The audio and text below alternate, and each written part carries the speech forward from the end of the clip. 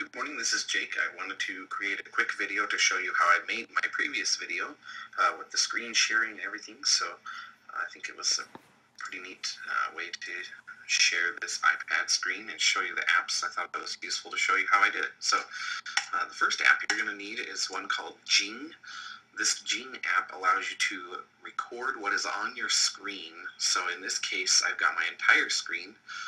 In the previous video, I was able to select only the iPad for recording, but you can. The trick with it is that it's only limited to 5 minutes. So if your video is going to be longer than 5 minutes, then you've got to find a different way to do it. I think Snagit, here listed here, is another way you can do it. Camtasia is another way.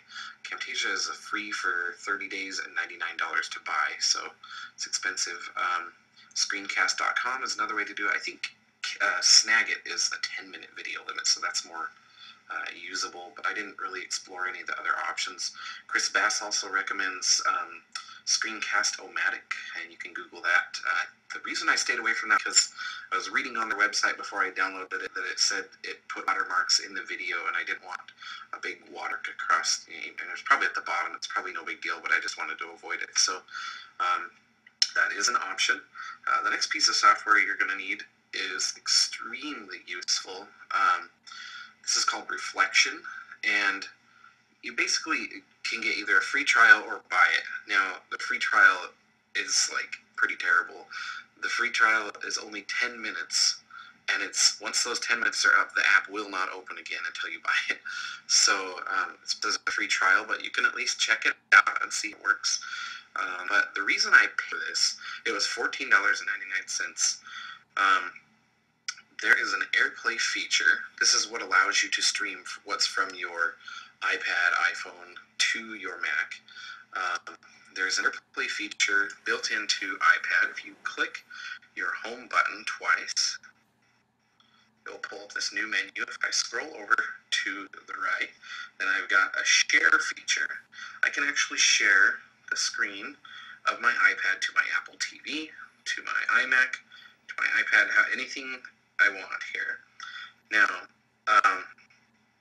that was really useful for making this video, but the reason I spent $14.99 on it is you can actually eliminate, there's the ability to, you have the ability to buy an Apple television, a box that's $99, and a $50 adapter to adapt it down to VGA to hook it into your projector.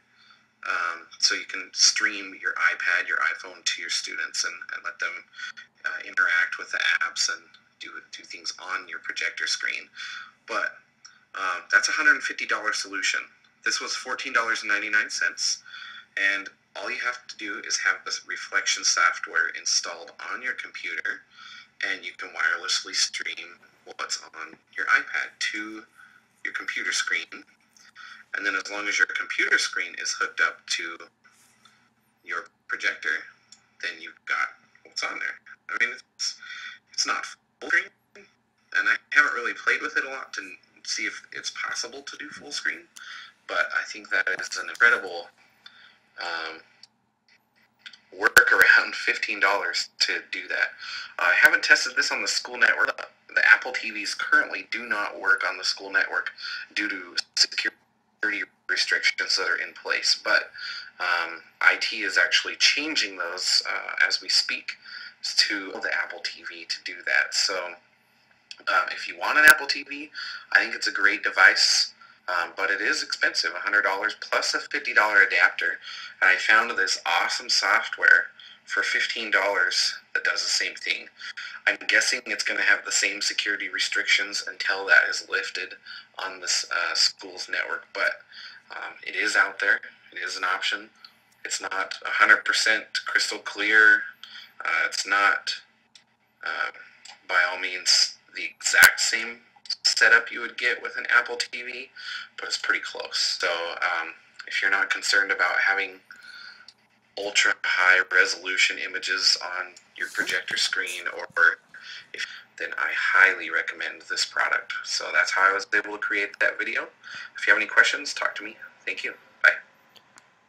So just a quick update on this program. I wanted to mention I did try out the Jing program, and I wasn't able to get it to upload the correct way to complete the module. So it actually saves as a Flash video, and that Flash video is not you're not able to upload that to YouTube. So I did end up using Screencast-O-Matic, which Chris Bass recommended, and had no problems with it. It was actually much easier than the Jing software to use.